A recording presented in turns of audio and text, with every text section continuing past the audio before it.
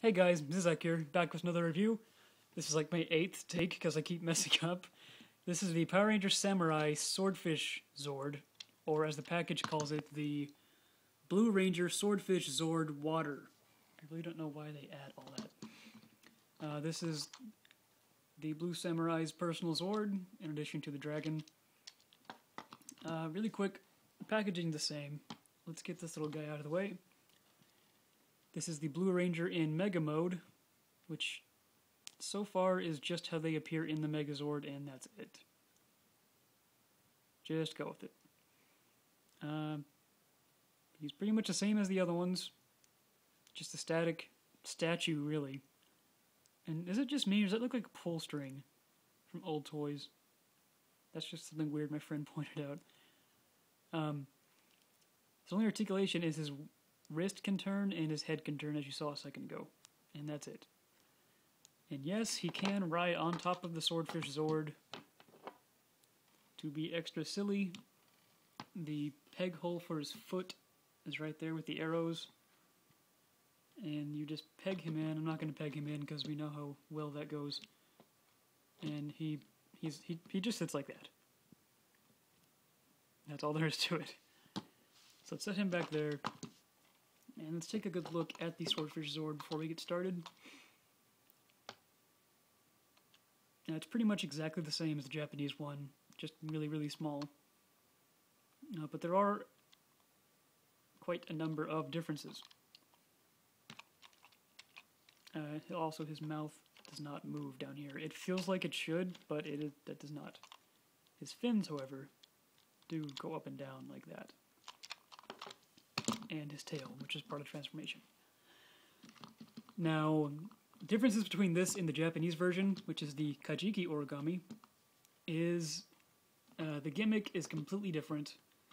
It's missing its two missiles that would be right here on each side. And there's mainly this part does not split open like it does when it combines with the other two Zords.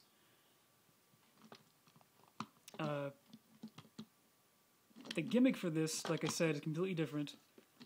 There's no disc. This is just white plastic with molding that's been painted blue.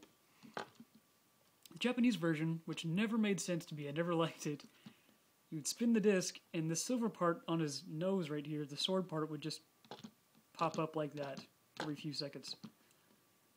It was really weird. It never made any sense to me whatsoever. I actually think that the American version improves on that a lot. Instead of the beak moving, you can see his tail is kind of floppy. Whenever you roll him, these two wheels are connected, he flaps his tail. And hey, that screams fish to me. I actually like this better than the Japanese version.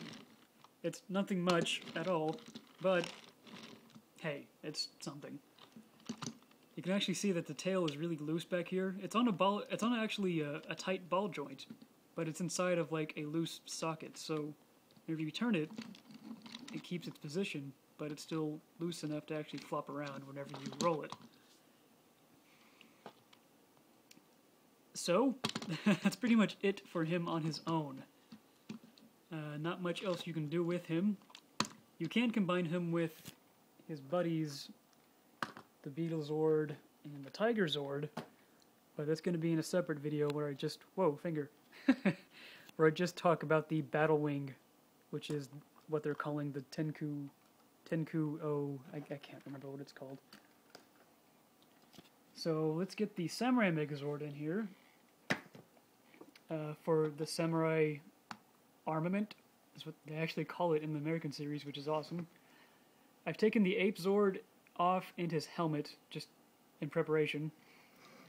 Now, this is a completely different combination, just like the Beetle Zord. The helmet's the same, but the Japanese version, you put the helmet on and the rest of them would sit back here just like that, pretty much. And you would spin the disc, and you would, you'd actually attach the sword into his mouth, which would be his helmet, and then you would spin the disc, and it would just fall like that. It was pretty lackluster. But in this one, it's completely different. So first thing you want to do is pop off his head, like that. Take his head, and these fins will flip up like that, and they'll stop there. And then the actual sword part, see if I can do this with one hand. Nope. Oh, there we go. Will actually come up like that. You can see it's just extended out a little bit. And come on. Come on, there we go. That's how it's supposed to be. And that will just go on his head like that. And I guess, you know, that's enough room for him to see, but anytime you're looking at him, it just completely covers his face. And like I said, the Japanese one, for his big finishing attack, you'd actually stick the sword in its mouth and spin the disc, and it would just go plop like that. Pretty dumb, I think.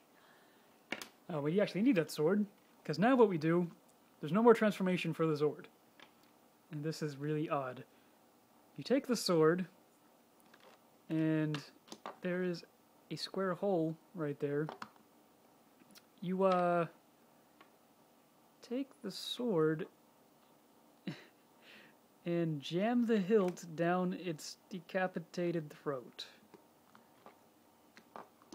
Like that. Oh, wow. And then you just take it up here and replace the ape Zord with the entire swordfish, which we're going to need movie magic for. Come on. Come on. Oh, God, I'm bleeding.